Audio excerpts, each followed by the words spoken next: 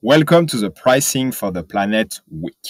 This is the end of day one, and it's kind of the cherry on the cake because we have, such an expert on this topic that we are so happy to finish this first day with Mathilde.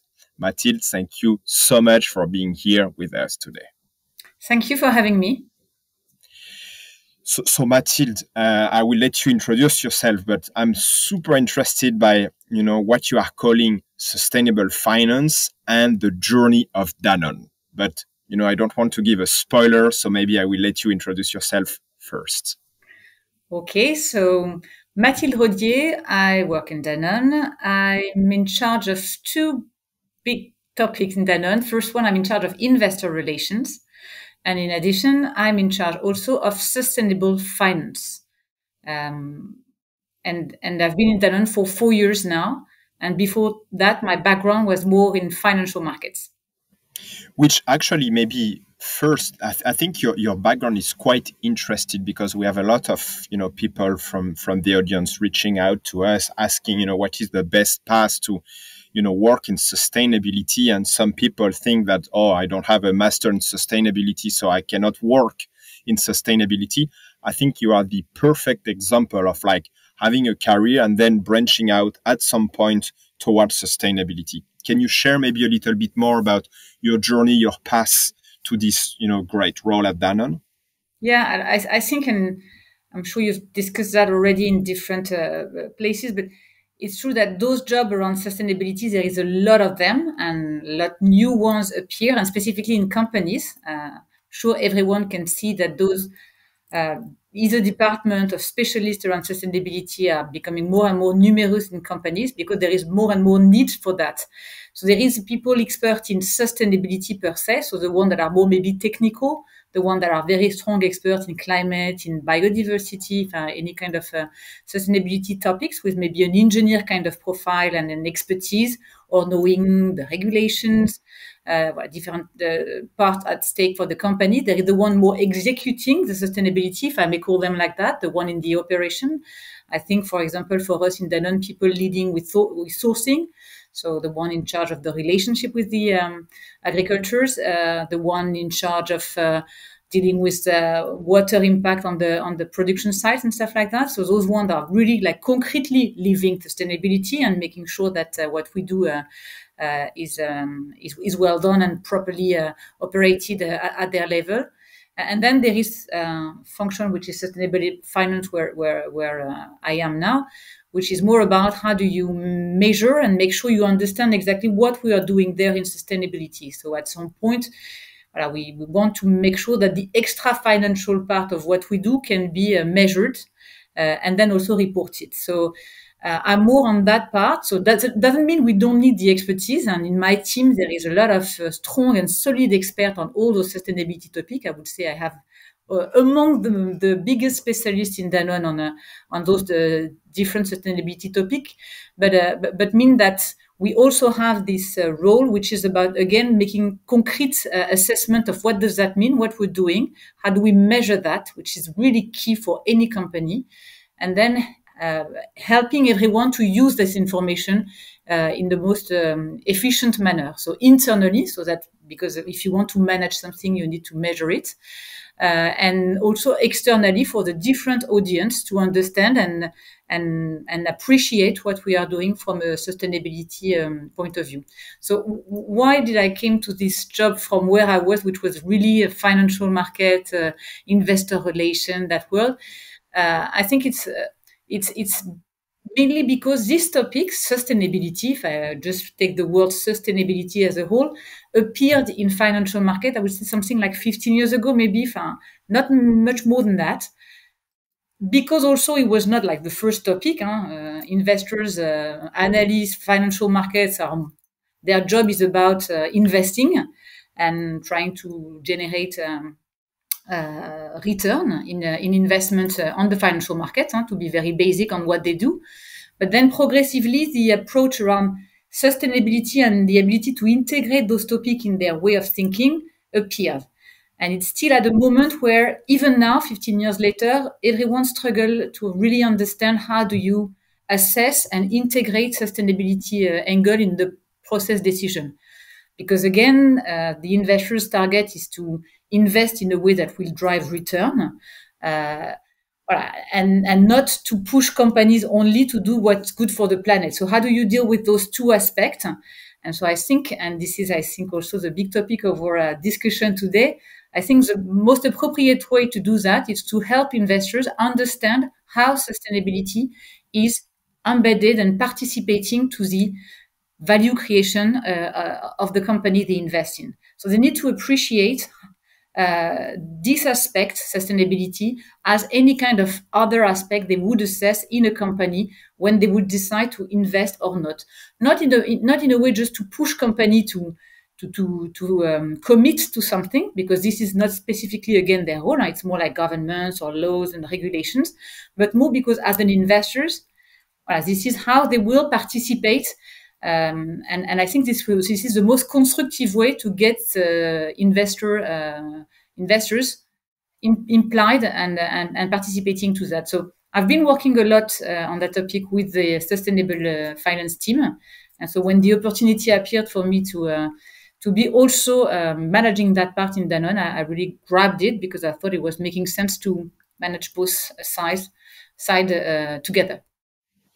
That's super interesting. So if I understand well, behind sustainable finance, I mean, you are wearing a lot of caps. You are translating what you are doing internally into kind of like benefits for the investors, like short and long term. You are also taking care of all kind of like the reporting. Do you have CSRD, or is it, Yeah. outside? You do have a CSRD. Okay. The way we organize, so I think the first step, which is very important, I think, when we talk about sustainable finance, is the measure. Because again, and not just measuring, so we call it sustainable finance, but it's not just finance. It's how do you measure any kind of metrics to help appreciate your extra financial performance. So how do you measure CO2? So GHG emissions, sorry. How do you measure biodiversity impact, which is like a tough one because no one really knows for the moment exactly how do you measure biodiversity, but also you can know how do you measure water. We have in Danone a very important topic in terms of sustainability, which is the health impact. So how do you measure what we do and appreciate the trajectory we are covering here? So, and again, because I think the basic starting point is to make sure you manage things properly and take the right direction with everyone behind you, you need measurement. You need to have the tools to appreciate what you do. And this is the first step of what we're doing. And then the second would be, yes, the reporting part. So you were mentioning CSRD. CSRD, it's regulated. We have to comply with this. We're working hard on that as any company, actually. Reporting is also like the ratings agencies. But then also, and again, I think our role here is also to make sure, taking into consideration, be it CSRD, being rating, being any other angle, where we are here, how do we make sure that people understand the trajectory we are following? How do we help them see what they should look to what they should look at to try to understand what we're doing, and helping them follow, because it's all about also, there is a transparency aspect in CSRD, but also again here a willingness to make things more understandable for all the stakeholders. So clearly for us, it's the idea here is to make available to all the audience we have, all the stakeholders we have, the different elements they need to appreciate the trajectory. So be it, first audience would be internal, that needs those elements and appreciation of what we're doing to decide and assess and design a sustainability strategy, put in place in the operation, research and innovation, etc., all the things that we've designed. But also we need to make sure that we have the proper tools and articulation of what we're doing for suppliers, for customers, for investors, for NGO that would like to appreciate the trajectory of the company. So any kind of stakeholder we have that would like to understand exactly what we do, and that's one of the aspects that is interesting in CSRD, because it starts with assessing what's important for us. what will have an impact for Danone. So this is the first responsibility we have in terms of explaining where we have an impact and how we are managing that impact. Great. And I think that's super important, the Danone case, because I think you started this transformation a while ago. I would say before most of, the other companies. Can you share maybe, very high level with the audience, what Danone did, why, what was kind of the journey, what was the path around sustainability? Well, so anyone in Danone will tell you it started, as you said, a long time ago for Danone sustainability. First, the reference we have usually is 1972, when you have this Discours de Marseille, so Marseille speech from Antoine Riboud around the double projects, what we call the double projects, so saying that a company needs to be at the same time productive and performance, but also take care of the team. So the social aspect was, and both of them needs to be considered at the same level. So that was quite new at the time, and is the first step of our journey. And since then, as you mentioned, we've always been in advance taking into consideration those different environmental, social, and governance topics. Also because we are a company really implied in those and concerned, because everything we do is linked to nature, environment. And again, we're for a very long time convinced on all the social implications that it can have in the company. I think in this journey, an important step has been not so far ago. And in fact, it was 2 years ago when we redefined the strategy of the company. So the strategy of Danone is called Renew Danone, was presented in March 2022. At the same moment, we redesigned also the sustainable strategy. We call it the Danone Impact Journey. And again, with this idea of what is the impact of Danone, where do we have an impact, where should we have an impact, and how do we manage those different topics. So we created this Danone Impact Journey around 3 big pillars: health, nature, and social. And I think one of the important steps we made there, it's not like an easy one, and it's an ongoing journey, but the idea is to make sure that we embed that strategy and that way of thinking within the global strategic company. It needs to be within it. It shouldn't be apart. It needs to be in the strategy you are designing, in the business strategy you design, in terms of what type of, where do I source, to whom, what do I produce as a product, to who I sell, where, etc. All those decisions have both a financial implication and a sustainable implication, and both needs to be taken into consideration, because at the end, the sustainable impact of that decision will also have an impact on the business one. So it's not the easiest one to put together, but we are coming back to the value creation aspect. Sustainability is not just like something apart; it needs to be embedded and appreciated from that point of view. And we usually have our CEO having a strong conviction that it expressed quite often in different places when he has the opportunity to express on that topic, which is about the sentence, which is like, sustainability without performance has no impact, but performance without sustainability has no future. And this is a sentence that helps us having this is the way of thinking. Again, not totally easy to embed, because there is a lot of different elements that can make it a bit difficult. And again, I'm coming back on the role of sustainable finance. Important role to play here, because here we try to, and we work on making things as concrete as possible to help both strategy to be embedded.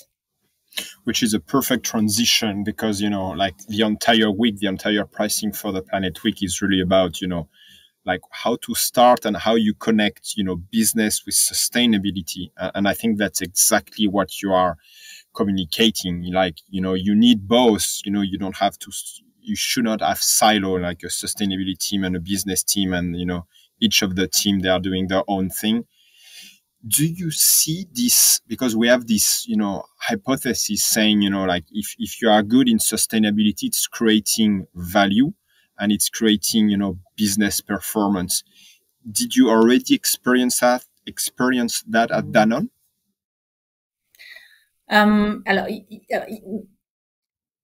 we have concrete examples that are already true for Danone. The big thing I think, one of the big elements here is also the fact that it's not always exactly the same timeline between the business and the sustainability. Very often, people are not seeing so clearly the sustainability angle because it looks sometimes it can look far away, and while very often business decision and the way you appreciate the performance from a business point of view can be something like 2-3 years, something like that. So I think one of the important steps is that is put in perspective. So always helping people getting a big pictures and then coming back on the business, and then you embed again the sustainability topic on the more short-term part. Yes, we had already experienced that on different elements. There is different aspect there in terms of business implication for sustainability. There is how this is participating to resilience. For example, for us, we have a big dependency. We are sourcing natural product and we are sourcing milk. Different type of ingredients, so we can concretely understand when we discuss that if there is degradation of condition linked to global warming, you can have difficulties to source. So making sure that you secure your sourcing is an important element. Then there is license to operate also as an angle, making sure that with the evolution of different regulations or different perspectives, you still have the possibility to operate in your business because you made the right decision at the right moment and soon enough. And there is also, and this is the point I think in terms of pricing, which is interesting, is it to make it, I don't know if this is something you can price per se, like I'm being sustainable, so it's a bit more expensive, but it's a competitive advantage. And we have this strong conviction. And this is where also you can create those conditions by communication, obviously, and making sure the proper elements are available to make sure everyone understands how you are different and what you're doing in terms of sustainability. So here again, we go on sustainable finance role in terms of pointing the reality and measuring to make it useful and usable for the team that would like to make it visible for the commercial teams. And so this one is an important one. On the resilience part, we already had occasion to witness that at Danone. For example, if you take the sourcing of milk in Morocco, where it's the reality of global warming is already there. And one of the big issues to get productivity from the cow is their access to water. So the work we're doing in terms of improving the access to water, working on a regenerative agriculture approach with the agriculture we work with in Morocco is clearly having a positive impact on our ability to maintain the resilience of the business and make sure we have the proper sourcing with a proper quality of milk and continue to deliver the activities there. So this is for the resilience part. For the license to operate, I would say there is countries like it's been the case in the UK and also in Mexico around the level of sugar you have in your product. So this is from the health part in sustainability, and clearly being able to deliver a product with low level of sugar but high quality in terms of taste and texture, etc. It's not a given. It links to all the investment we've made in terms of research, and that creates a condition where you can continue to sell your product in those countries, to sell them with a positive positioning in regard of those laws. And same thing after for competitiveness. We think that at some point people should be able to understand enough that between choices made by companies in terms of sustainability, the product they are buying at the end are quite different. So it's a long journey here again, a lot to do to make sure it's visible, well understood and valorized, but this is what we are working on. Awesome. That sounds super cool, and it really resonates when you are talking about sustainability as a competitive advantage. I think it was a title of our last year annual summit at Schneider Electric with BCG. It was the big thing. So I think that's such an important concept to grasp. Mathilde, so this week we are asking two big questions: sustainability, what to do, where to start. What would be your answers? What to do, where to start? You mean in terms of sustainability in a global way, or what was this specific? Yeah, kind of. What would be your advice for any company, interested to start this journey? And I think if you want to achieve, and I think this is what everyone should want to achieve, which is embed sustainability, you need to start by very concretely making sure that everyone is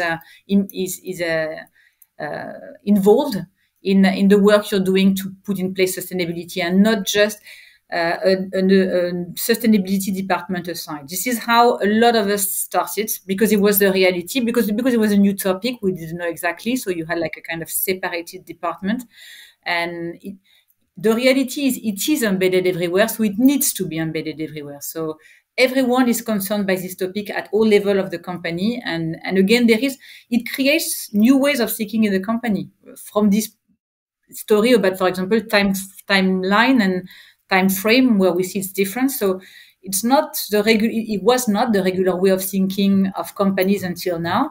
And so if you want to make sure, you need to embed everyone. So I think a good way to start is to make sure that it's not like anything you're going to decide, the targets you're going to set are not something done on top down, because otherwise then you get the team not understanding. It looks like just an additional constraint, and you will not embark people with you on that.